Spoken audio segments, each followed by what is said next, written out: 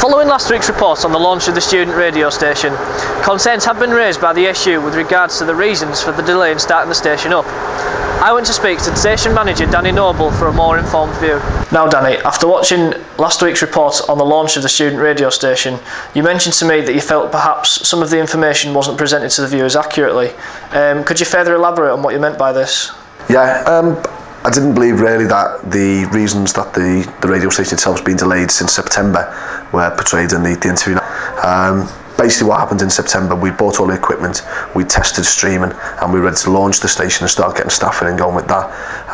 What happened then was the university intervened and IT services had some concerns over us using their system.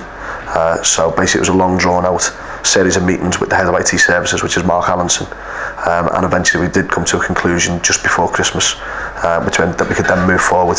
There'd also been some issues with licensing, obviously because we are an internet student based radio station, we still have to pay for broadcast licensing, so it's been up and down, but that again now has all been cleared up, which is why we're ready to go again.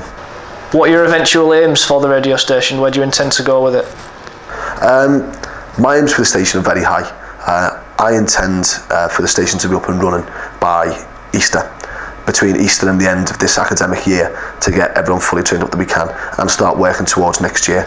My long-term aim is to basically get EHU radio on the map and hopefully go to the Student Radio Association Awards, which are held in London and associated with Radio 1, and hopefully some of our students and maybe the station can look forward and start winning awards. And so it seems things may finally be turning around for the student radio station.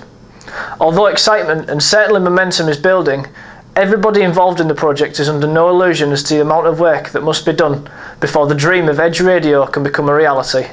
This is Chris Prince reporting for EHU News.